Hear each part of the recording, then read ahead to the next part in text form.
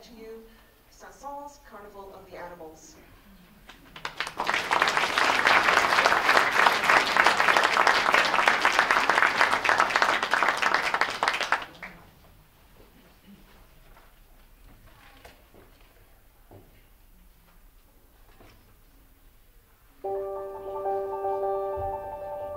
Saint-Saens was racked with pains when people addressed him as Saint-Saëns. He held the human race to blame because it could not pronounce his name. So he turned to metronome and fife to glorify other forms of life.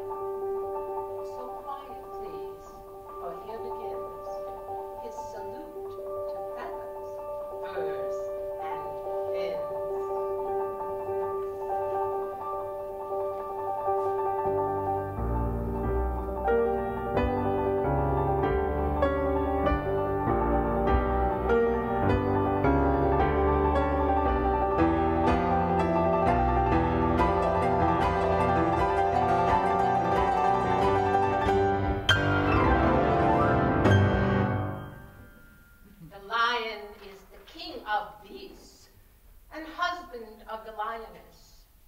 Gazelles and things on which he feasts, address him as your highness. There are those that admire that roar of his in the African jungles and velds, but I think wherever the lion is, I'd rather be somewhere else.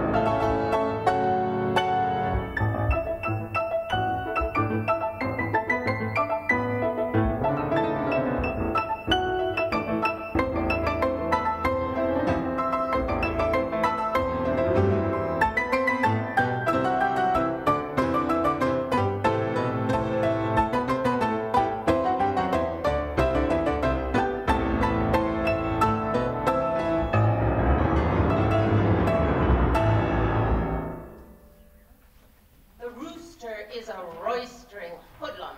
His battle cry is cock-a-doodle-um. Hands in pockets and cap over eye, he whistles at pullets passing by.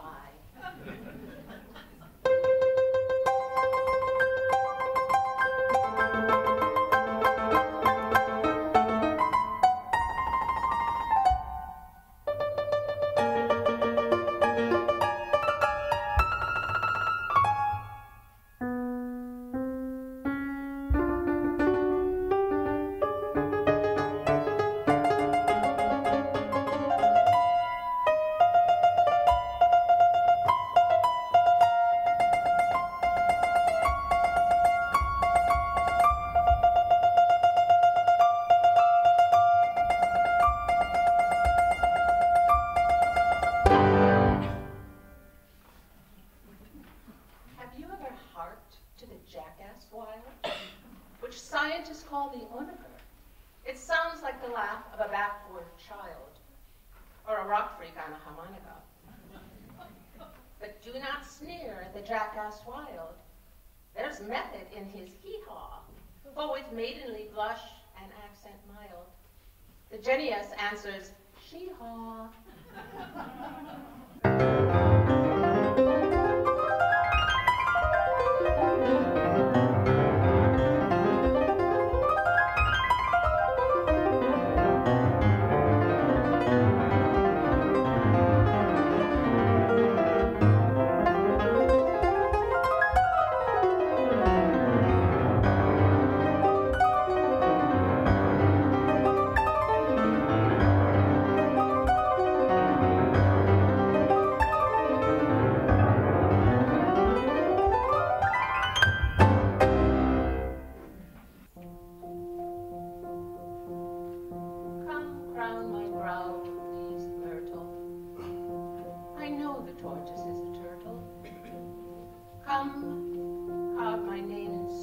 immortal, I know the tortoise is a turtle.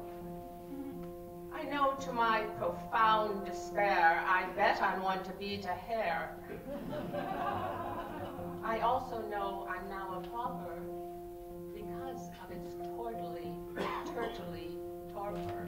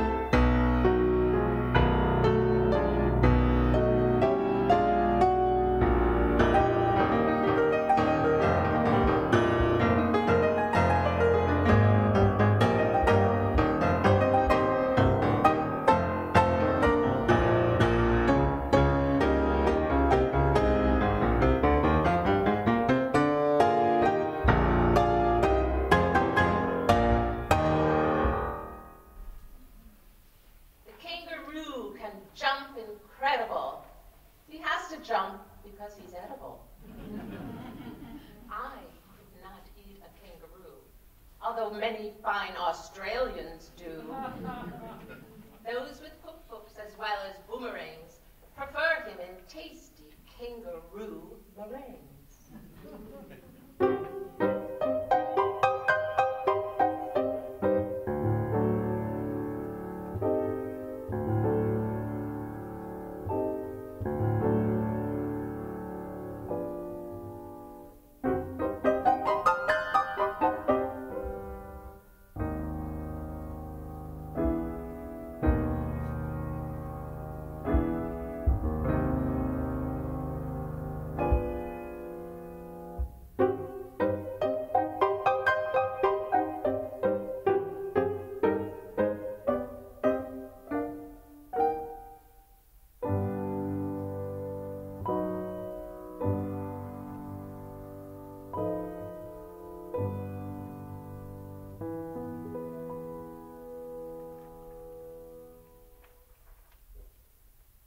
Some fish are minnows, some are whales.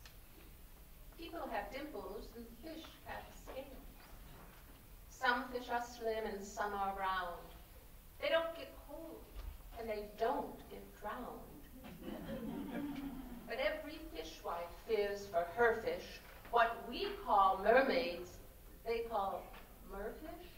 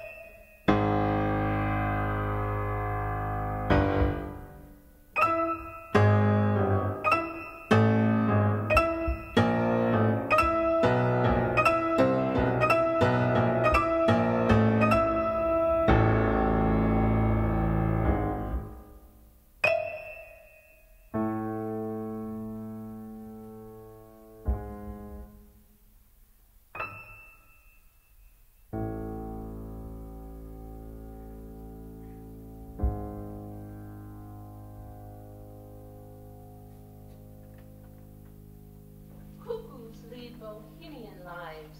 They fail as husbands and as wives. Therefore, they cynically disparage everybody else's marriage.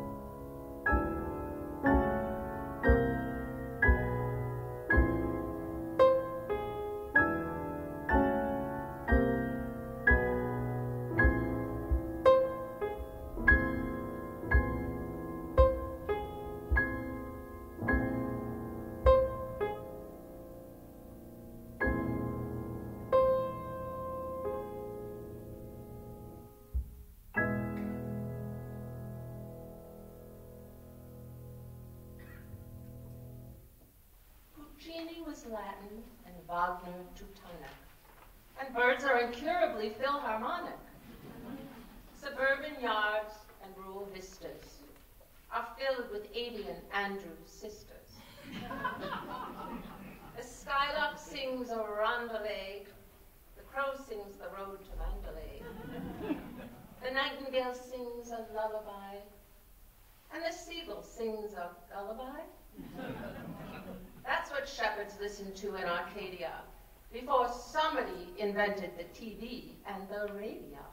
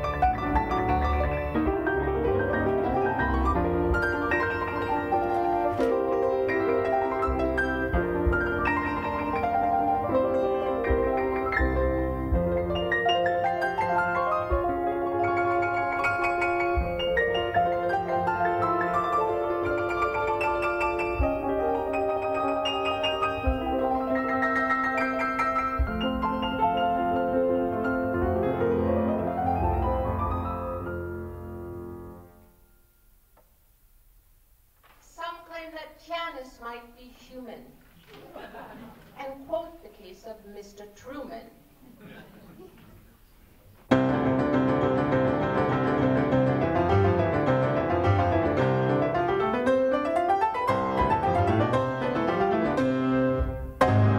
Saint-Saen, on the other hand, considered them a scurvy band.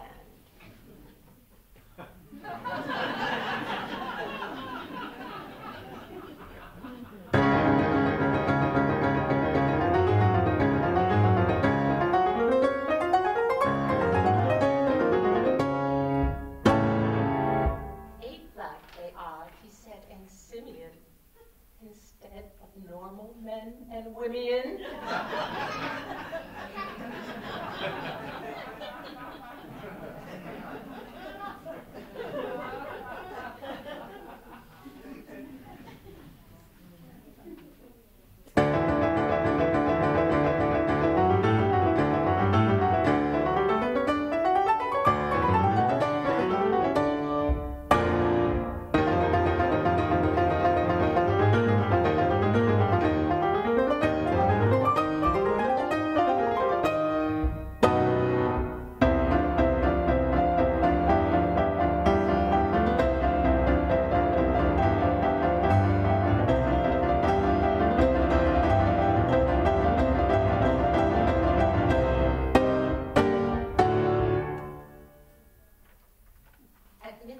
In the museum hall, fossils gathered for a ball. There were no drums or saxophones, just the clatter of their bones. A rolling, rattling, carefree circus of mammoth polkas and mazurkas, pterodactyls and brontosauruses sang ghostly, prehistoric choruses. Amid the mastodonic wassail, I caught the eye of one small fossil. Cheer up, sad world, he said and winked. It's kind of fun to be extinct.